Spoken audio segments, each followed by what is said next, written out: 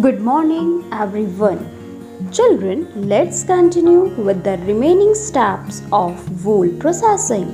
So, just after scouring of wool, the next step is sorting and grading. After scouring, the damaged and low quality wool is removed. This process is called sorting. The process of sorting the wool according to the length, color, and texture of hair is called grading. The fibers are scoured again and dried. So, children, at this stage, wool is ready to make yarn. Some parts of the sheep's coat have better hair than others.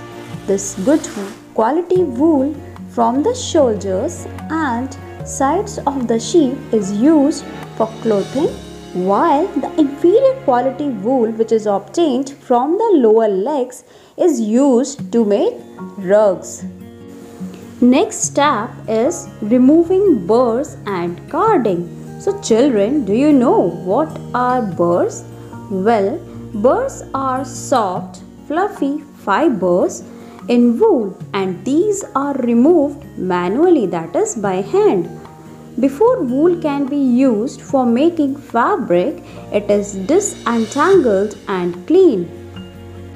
So children, this process of separating and straightening out the wool fibers is called carding.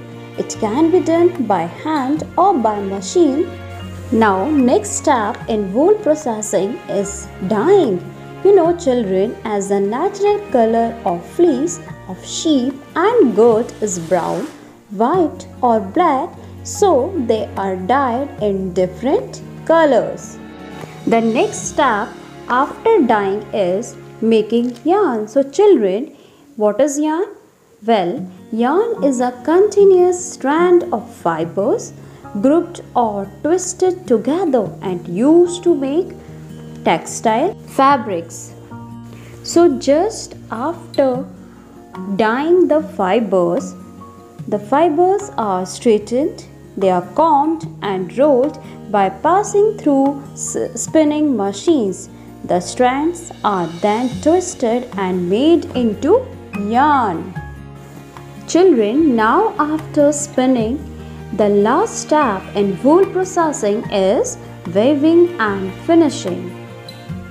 After spinning, woolen yarn is woven or knitted into fabric. Here, longer fibers are made into wool for sweaters, while the shorter fibers are spun and woven into woolen clothes. So finally, the woven fabric is then sent for finishing. So children, that's all about wool processing. Thank you.